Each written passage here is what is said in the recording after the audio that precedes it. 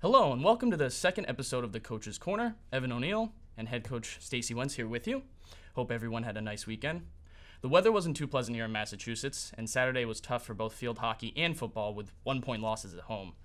But cross country was on the road in Pennsylvania, and the results were very good at the Paul Short Invitational at Lehigh University, which produced a wide scale of competition including Lafayette, Colgate, the U.S. Naval Academy, and eventual winner Princeton. And as always, we start with the women, who finished 22nd out of 42 teams, a very large pool of runners at the Invitational this weekend. Juniors Antonia Pagliuca and Courtney Fisher led the Hounds once again, finishing with times of 21:38 and 22:47 respectively. And no, this is not a rerun of last week's episode. Senior Rachel Avard, who's been a leader for this program in her 4 years, finished third for Assumption at 23:11. Another young runner to note, freshman Kylie Marston, finished fourth on the women's team. Coach, your thoughts on those finishes?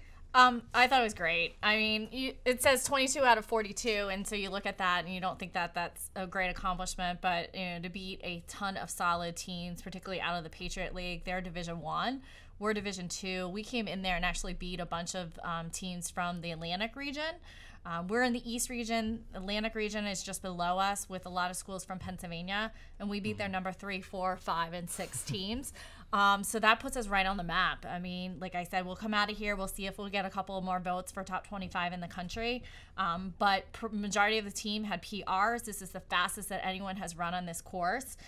Looking at Antonia Pagliuca, looking with some other girls I used to coach, and where they finished in the national championships. I mean, she's setting herself up nicely to not only help our team get there to the national championships and finish top 25 in the country, but also she's right on the mark to try to go for our All-America status, and that's really going to be the goal, and looking forward for the next 4 weeks.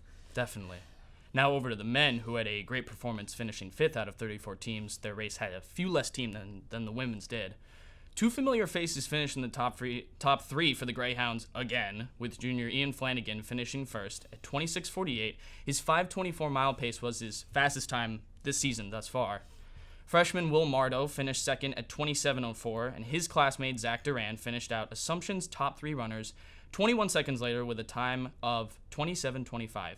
Nice to see another freshman finish in the top 3 with Will. Yeah, I mean, definitely with Will. He would have broken 27 if he didn't have some trouble at the line. I was afraid he wasn't going to finish there for a second or two. But yeah, if you notice, in our top 7, there's no seniors. I mean, I said, all year we're very young, but this is a great group, and we're running faster than we've ever run here at Assumption as a whole. Huge PRs this course, so like I said, this really sets us up nicely for as we head into championship season. Definitely.